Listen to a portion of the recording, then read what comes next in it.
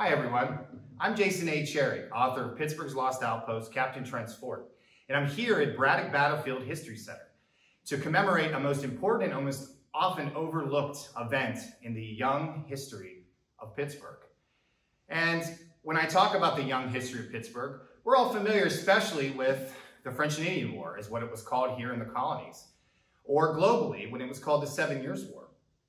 But in the sort of wilderness backcountry of what we know today as Western Pennsylvania, we first hear about the opening shots by a most important event that sort of put a young Virginian on the map, a 21-year-old George Washington. And at this rocky bower that he and some Virginians attacked in the early morning of May the 28th, 1754, we often hear that this is what sets, as someone would put in the backcountry of America, set the world on fire. But we wanted actually, are here today to commemorate an event in Pittsburgh that sort of set the sparks or laid the foundation and set the pieces in motion for what later would put George Washington on the map and many other future founding fathers. And we start by, on this day, April 17th, 1754.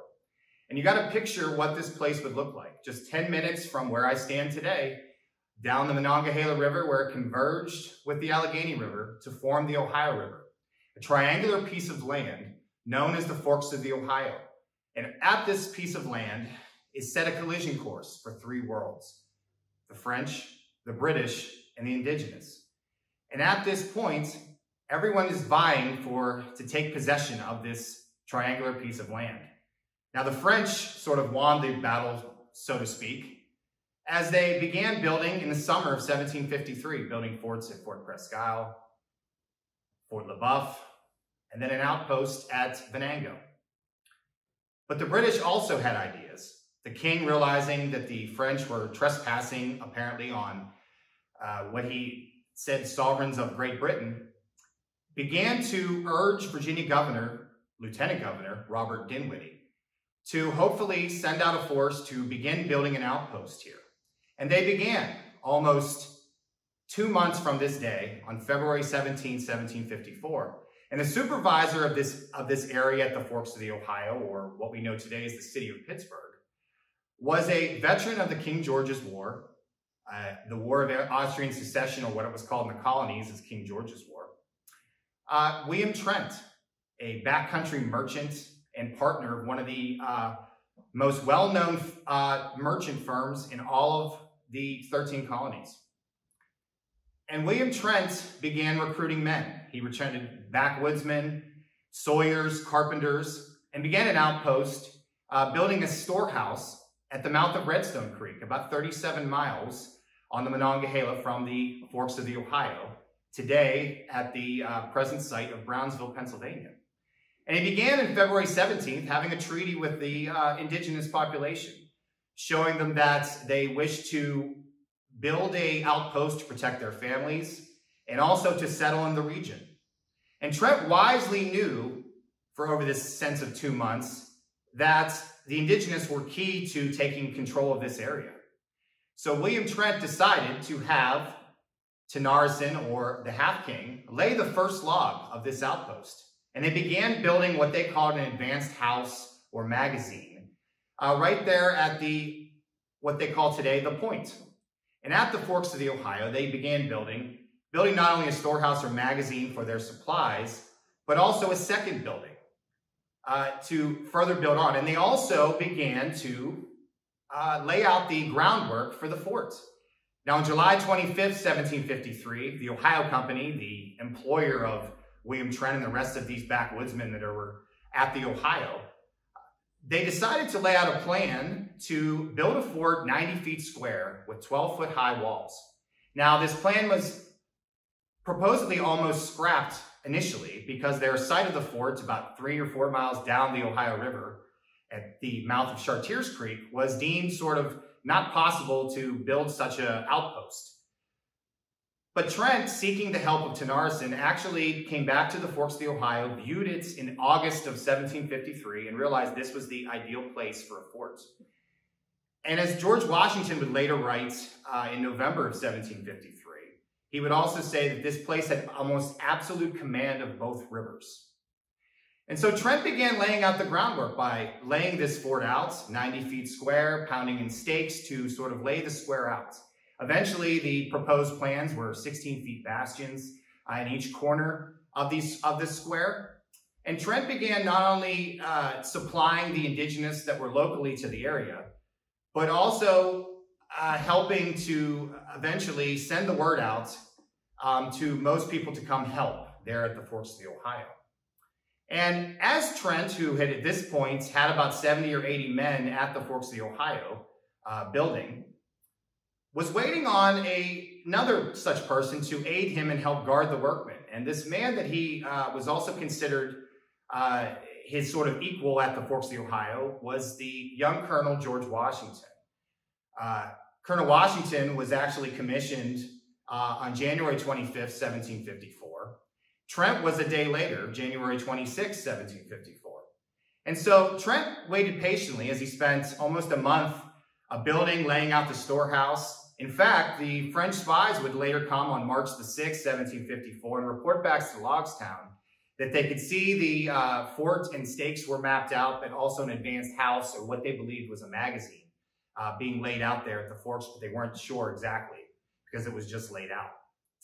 So they began building, but as Trent began further building this type of outpost and eventually making it as protection for not only the proposed settlers that could come to the Forks of the Ohio, but also the indigenous, rumors were coming in.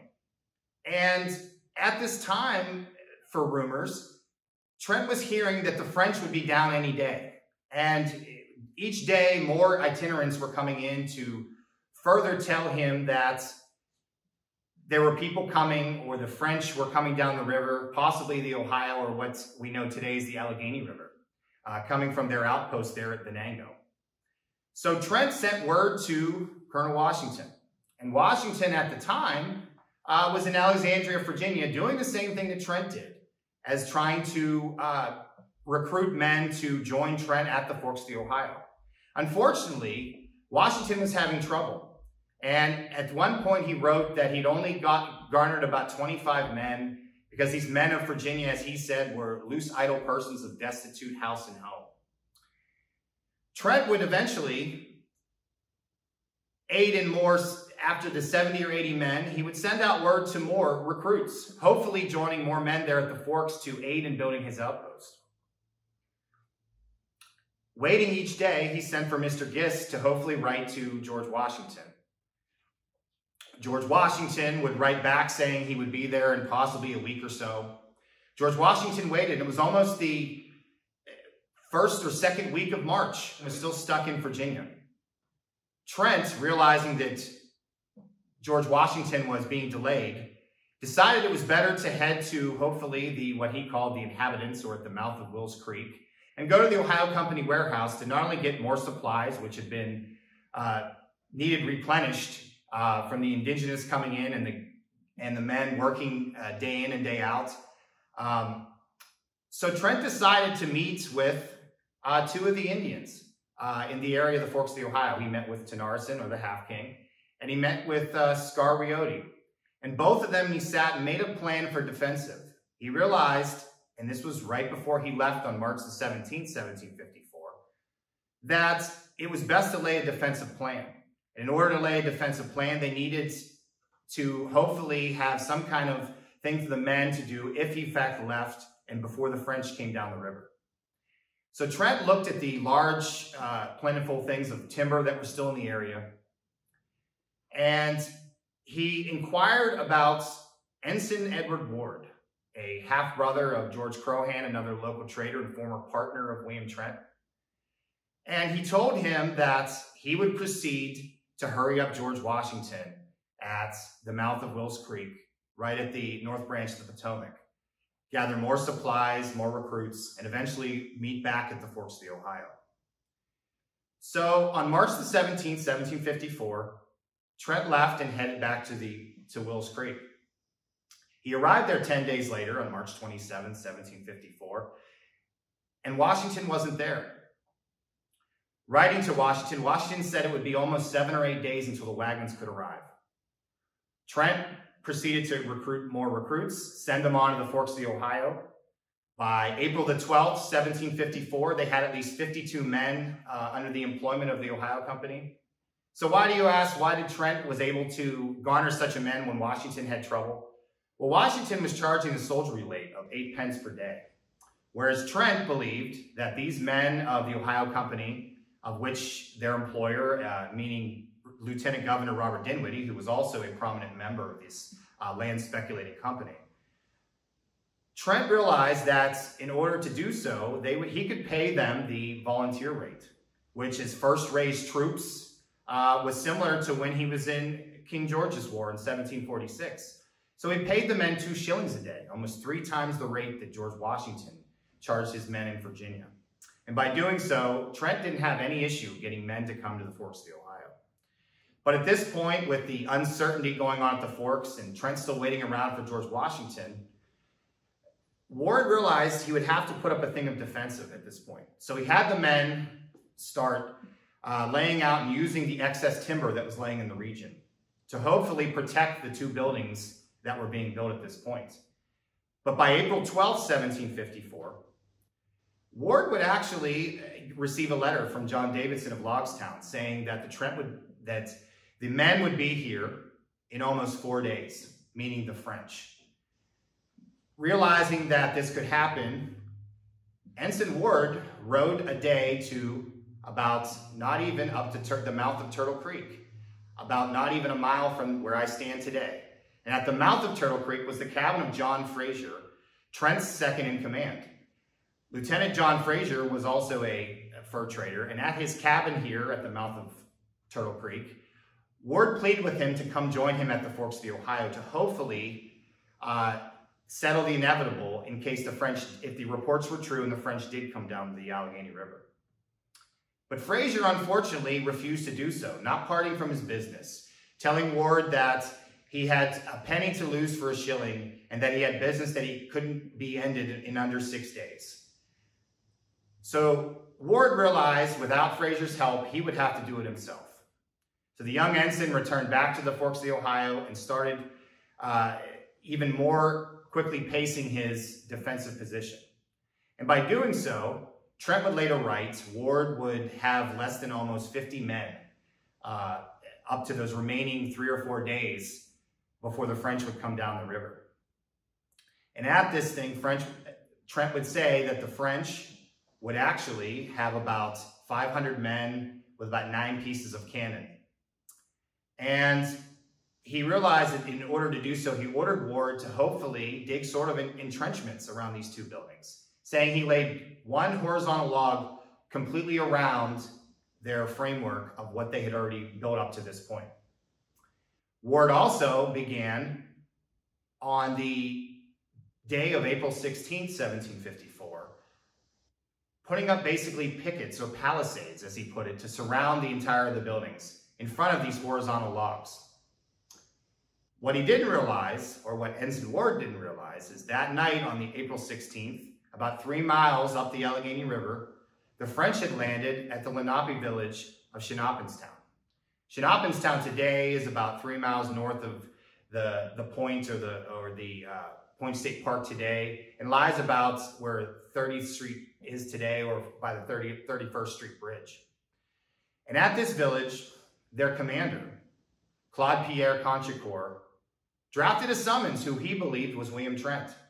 So on the night of April 16th, 1754, Conchicourt drafted a summons that he was going to give to the commander, Captain William Trent, the next day. So that afternoon, as Ward was finishing up the pickets and hanging the gate door to the palisades, they realized that the French were almost here.